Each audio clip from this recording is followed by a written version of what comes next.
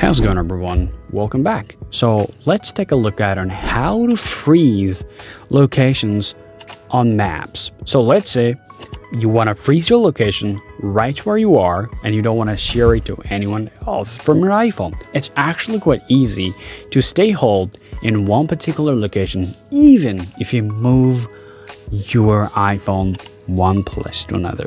So there are quite a few things you guys really have to do in order to do that. Freeze your location in one place. First, all you gotta do, you gotta head over to your settings on iPhone here and then tap Apple ID here. Tap on Find My, tap on Find My iPhone. Simply turn up last location and turn up Find My and turn up that Find My iPhone. It might ask you for the password. Go on and put your password here, and right after that you want to open up your settings, scroll down to the privacy and security, select location service, and you can entirely turn up the location service on your iPhone.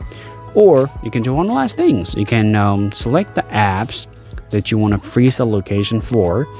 Let's you want a location for your map, and then you can simply select never, or before you do that, turn on the precise location and select never.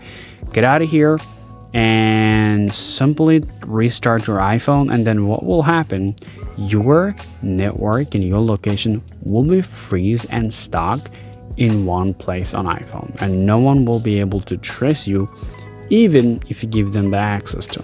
So that's the way of actually freezing your locations in one particular space or in one place on iPhone. Still have a question? Please do let me know in the comment section. See you guys around.